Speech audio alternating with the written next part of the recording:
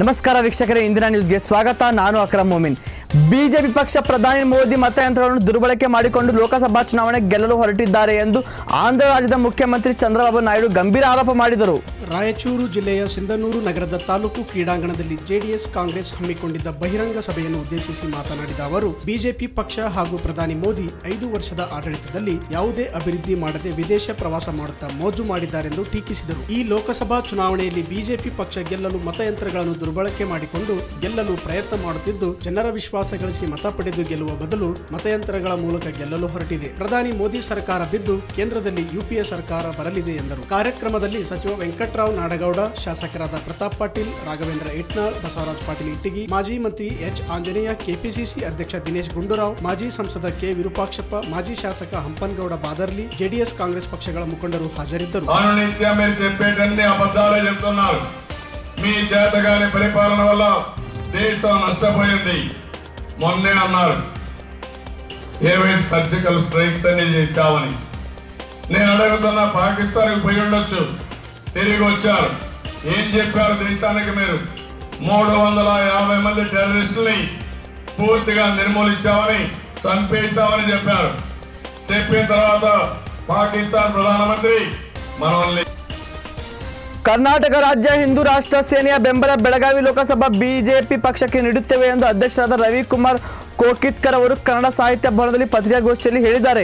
ಕಳೆದ 5 ವರ್ಷಗಳಿಂದ ನಮ್ಮ ದೇಶದ ಹಿತಕ್ಕಾಗಿ, ನಮ್ಮ ದೇಶ ಬಲಿಷ್ಠ ರಾಷ್ಟ್ರಕ್ಕಾಗಿ ಹಾಗೂ ನಮ್ಮ ದೇಶ ಸಾಲಮುಕ್ತ ಆಗಲು ದೇಶದ ಕಡೆಗೆ ಸದಾ ಗಮನ ಹರಿಸಿ ನಮ್ಮ ದೇಶದ ಪ್ರಧಾನಿ ನರೇಂದ್ರ ಮೋದಿ ಅವರು ಮಾಡಿದಂತಹ ಒಳ್ಳೆಯ ಕಾರ್ಯಗಳನ್ನು ನಾವು ಕಣ್ಣ ಮುಂದೆ ಇಟ್ಟು ಇವತ್ತಿನ ದಿನ ನಾನು ರವಿಕುಮಾರ್ ಕೋಕಿತ್ಕರ್ ಕರ್ನಾಟಕ ರಾಜ್ಯ ಹಿಂದೂ ರಾಷ್ಟ್ರ ಸೇನೆ ಅಧ್ಯಕ್ಷರಾಗಿ ಹಾಗೂ ರಾಷ್ಟ್ರೀಯ ಅಧ್ಯಕ್ಷರಾದ ಶ್ರೀ ಧನಂಜಯ್ ಜಯರಾಮ್ ದೇಸಾಯಿ ಇವರ ಆದೇಶದ ಮೂಲಕ ಹೇಳುವುದೇನೆಂದರೆ, ದೇಶಕ್ಕಾಗಿ ಮೋದಿ ಮತ್ತೆ ಪ್ರಧಾನಮಂತ್ರಿಯಾಗಿ ಮತ್ತೊಮ್ಮೆ ಅಧಿಕಾರ ಸ್ವೀಕರಿಸಲಿ ಅನ್ನೋ ವಿಚಾರದಿಂದ ನಾವು ಇವತ್ತು ನಮ್ಮ ಹಿಂದೂ ರಾಷ್ಟ್ರ ಸೇನಾ ಸಂಘಟನೆ ವತಿಯಿಂದ ಭಾರತೀಯ ಜನತಾ ಪಾರ್ಟಿ ಪಕ್ಷಕ್ಕೆ ನಮ್ಮ ಬೆಂಬಲ ಸೂಚಿಸುತ್ತೇವೆ ಹಾಗೂ ಬಿಜೆಪಿ ಪಕ್ಷದ ಜೊತೆಗೆ ನಾವು ಕೂಡ ಬೆನ್ನೆಲುಬಾಗಿ ಸಾಮಾಜಿಕ ಕಾರ್ಯದ ಮುಖಾಂತರ ಅನ್ಯಾಯದ ವಿರುದ್ಧ ನ್ಯಾಯಕ್ಕಾಗಿ ಹೋರಾಡಿ ಈ ದೇಶ ಕಟ್ಟಲು ನಾವು ಕೂಡ ಬಿಜೆಪಿಯವರ ಜೊತೆಗೆ ಸಿದ್ಧರಾಗಿದ್ದೇವೆ ಎಂದು ಪತ್ರಿಕಾಗೋಷ್ಠಿ ಮೂಲಕ ಹೇಳಿ ಬಯಸುತ್ತೇನೆ ಎಂದು ಹೇಳಿದರು.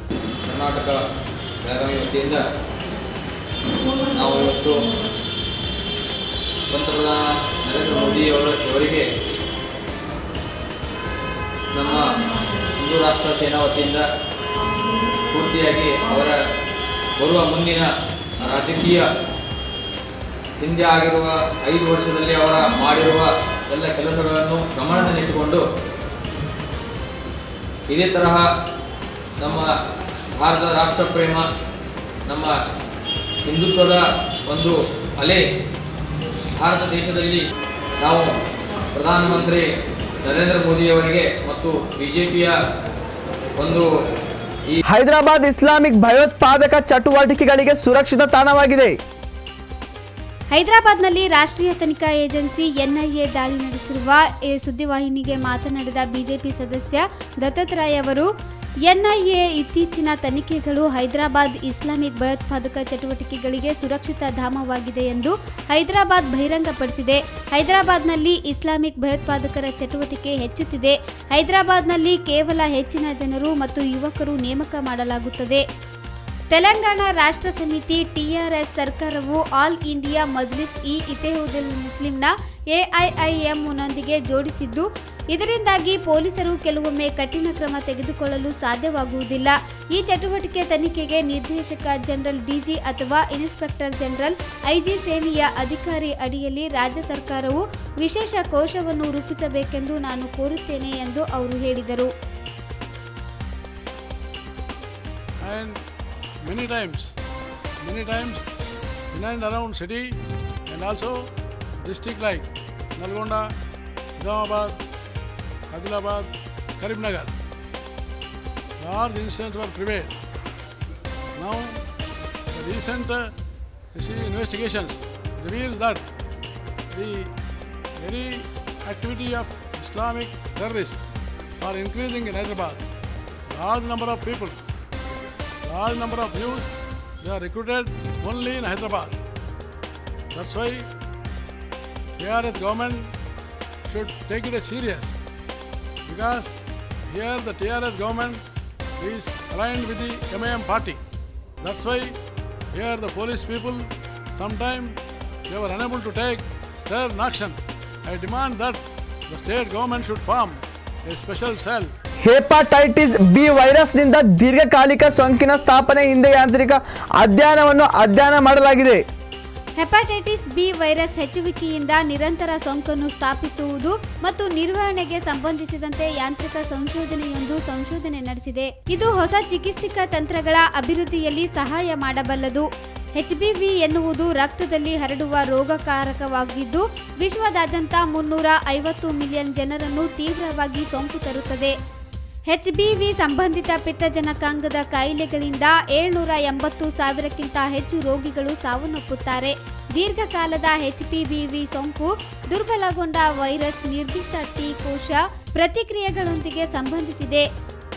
ಮೈಲಾಯ್ಡ್ ಮತ್ತು ಡಿರೈವ್ಡ್ ನಿರೋಧಕ ಕೋಶಗಳು MDLCಗಳು ನಿರೋಧಕ ಜೀವಕೋಶಗಳು ವಿರೋಧಿ ವೈರಲ್ ಟಿ ಸೆಲ್ ಪ್ರತಿಕ್ರಿಯೆಯನ್ನು ದುರ್ಬಲಗೊಳಿಸಲು ನಿರ್ಣಾಯಕ ಪಾತ್ರವನ್ನು ವಹಿಸುತ್ತವೆ. ಸಂಶೋಧಕರು ದೀರ್ಘಕಾಲೀನ HBV ಸೋಂಕು ಮತ್ತು 70 ಆರೋಗ್ಯಕರ ದಾನಿಗಳೊಂದಿಗೆ 164 ರೋಗಿಗಳಲ್ಲಿ MDSCಗಳ ಪ್ರಸರಣ ಆವೃತ್ತವನ್ನು ವಿಶ್ಲೇಷಿಸಿದ್ದಾರೆ. ರಾಯಬಾಗ್ದಲ್ಲಿ 2019 ಲೋಕಸಭಾ ಅಭ್ಯರ್ಥಿ ಪ್ರಕಾಶ್ ಹುಕ್ಕೇರಿ ಪರ ಮಾಜಿ ಮುಖ್ಯಮಂತ್ರಿ ಸಿದ್ದರಾಮಯ್ಯ ಪ್ರಚಾರ ಮಾಡಿದರು. ಹೌದು ವೀಕ್ಷಕರೇ, ಚುನಾವಣೆ ಸಮೀಪಿಸುತ್ತಿದ್ದಂತೆ 2019ರ ಚಿಕ್ಕೋಡಿ ಲೋಕಸಭಾ ಚುನಾವಣಾ ಪ್ರಚಾರ ರಂಗೇರುತ್ತಿದೆ. ಹೌದು, ರಾಯಬಾಗ ತಾಲೂಕಿನ ರಾಯಬಾಗದಲ್ಲಿ ಲೋಕಸಭಾ ಅಭ್ಯರ್ಥಿ ಕಾಂಗ್ರೆಸ್ನ ಪ್ರಕಾಶ್ ಹುಕ್ಕೇರಿ ಪರವಾಗಿ ಕಾಂಗ್ರೆಸ್ನ ಮಾಜಿ ಮುಖ್ಯಮಂತ್ರಿ ಸಿದ್ದರಾಮಯ್ಯ ಪ್ರಚಾರ ಮಾಡಿದರು. ಈ ಸಂದರ್ಭದಲ್ಲಿ ಕಾಂಗ್ರೆಸ್ನ ಮಾಜಿ ಮುಖ್ಯಮಂತ್ರಿ ಸಿದ್ದರಾಮಯ್ಯನವರು ಒಂದು ವೇಳೆ ಸಂವಿಧಾನ ಬದಲಾದರೆ ಹಿಂದುಳಿದವರು ನಾಶವಾಗುತ್ತಾರೆ. ಬಿಜೆಪಿ ಪಕ್ಷದ ಅಮಿತ್ ಶಾ ಯಾರು ಗೊತ್ತಾ ನಿಮಗೆ? 3 ವರ್ಷ ಜೈಲಿಗೆ ಹೋಗಿ ಬಂದವರನ್ನು ಅಧ್ಯಕ್ಷರಾಗಿ ಇಟ್ಟುಕೊಂಡು ನಾನು ಚೌಕಿದಾರ್ ಅಂತೀಯಲ್ಲ, ನೀನು ನಮ್ಮ ಮುಖ ನೋಡಬೇಡಿ, ಮೋದಿ ಮುಖ ನೋಡಿ ವೋಟ್ ಹಾಕಿ ಎಂದು ಬಿಜೆಪಿಯವರು ಹೇಳುತ್ತಿದ್ದಾರೆ. ನಾನು ರಾಹುಲ್ ಗಾಂಧಿ, ಪ್ರಕಾಶ್ ಹುಕ್ಕೇರಿ ಮತ್ತು ನನ್ನ ಮುಖ ನೋಡಿ ವೋಟ್ ಕೊಡಿ ಎಂದು ಹೇಳುತ್ತೇನೆ. ನಮ್ಮ ಒಳ ಜಗಳದಿಂದ ರಾಯಬಾಗ್ ಮತ್ತು ಕುಡ್ಚಿ ಕ್ಷೇತ್ರದಲ್ಲಿ ಸೋತಿದ್ದೇವೆ.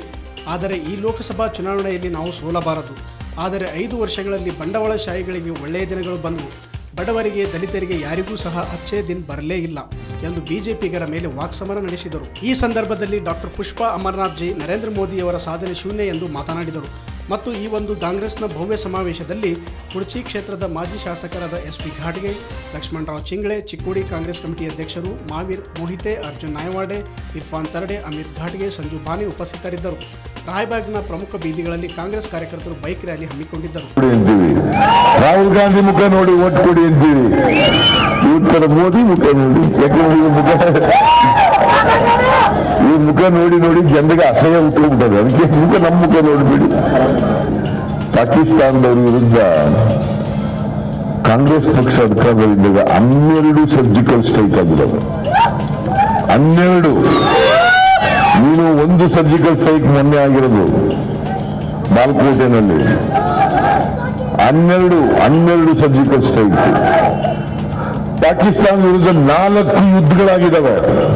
48ರಲ್ಲಿ ಪಾಕಿಸ್ತಾನದ ವಿರುದ್ಧ ಮೊದಲನೇ. ಹರಿಯಾಣದಿಂದ ಕೊಚ್ಚಿಗೆ ಸಾಗಿಸಲಾಗುತ್ತಿದ್ದ ರಾಹುಲ್ ಗಾಂಧಿ ಪೋಸ್ಟರ್ಗಳ ಫ್ಯಾನ್ಗಳನ್ನು ಹುಬ್ಬಳ್ಳಿಯಲ್ಲಿ ವಶಪಡಿಸಿಕೊಳ್ಳಲಾಗಿದೆ. ವಿಜಯಪುರ ಹುಬ್ಬಳ್ಳಿ ಮಾರ್ಗದ ಮಧ್ಯದ ನವೀನ್ ಪಾರ್ಕ್ ಬಳಿ ಈ ಫ್ಯಾನ್ಗಳನ್ನು ಕ್ಯಾಂಟರ್ನಲ್ಲಿ ಸಾಗಿಸಲಾಗುತ್ತಿತ್ತು. ಈ ಸಂದರ್ಭದಲ್ಲಿ ಅನುಮಾನಗೊಂಡ ಅಧಿಕಾರಿಗಳು ಕ್ಯಾಂಟರ್ ತೆರೆದು ಮೇಲಿನ ಹೊದಿಕೆ ಸರಿಸಿದಾಗ ಕ್ಯಾಂಟರ್ಗೆ ರಾಹುಲ್ ಗಾಂಧಿ ಭಾವಚಿತ್ರವುಳ್ಳ ದೊಡ್ಡ ಪೋಸ್ಟರ್ ಹಾಕಿದ್ದು ಕಂಡು ಬಂದಿದ್ದು, ಇನ್ನು ಒಳಗಡೆ ತಪಾಸಣೆ ಮಾಡಿದಾಗ ಅದರಲ್ಲಿ 18,30,000 ಮೌಲ್ಯದ ಫ್ಯಾನ್ಗಳಿದ್ದು ಆ ಫ್ಯಾನ್ಗಳ ಮೇಲೆ ಕೂಡ ರಾಹುಲ್ ಗಾಂಧಿ ಪೋಸ್ಟರ್ ಹಾಕಲಾಗಿದೆ. ಇದು ಕಾಂಗ್ರೆಸ್ ಪಕ್ಷಕ್ಕೆ ಸೇರಿದ್ದು ಅಂತ ಧಾರವಾಡ ಜಿಲ್ಲಾಧಿಕಾರಿ ದೀಪಾ ಚೋಳನ್ ಖಚಿತಪಡಿಸಿದ್ದು, ಇನ್ನು ಚುನಾವಣೆ ಪ್ರಕ್ರಿಯೆ ಆರಂಭಗೊಂಡಾಗಿನಿಂದ ಇಲ್ಲಿಯವರೆಗೆ ಧಾರವಾಡ ಜಿಲ್ಲೆಯಲ್ಲಿ ವಿವಿಧ ಪಕ್ಷಗಳಿಗೆ ಸೇರಿದ ಫ್ಲಾಗ್, ವಾಹನಗಳು, ಶಾಲ್, ಅಕ್ರಮ ಮದ್ಯ ಸಾಗಾಟ ಸೇರಿದಂತೆ ಒಟ್ಟು 1,23,00,000 ರೂಪಾಯಿ ಮೌಲ್ಯದ ವಸ್ತುಗಳನ್ನು ವಶಪಡಿಸಿಕೊಳ್ಳಲಾಗಿದೆ ಎಂದು ಡಿಸಿ ಸುದ್ದಿಗೋಷ್ಠಿಯಲ್ಲಿ ಮಾಹಿತಿ ನೀಡಿದ್ದಾರೆ.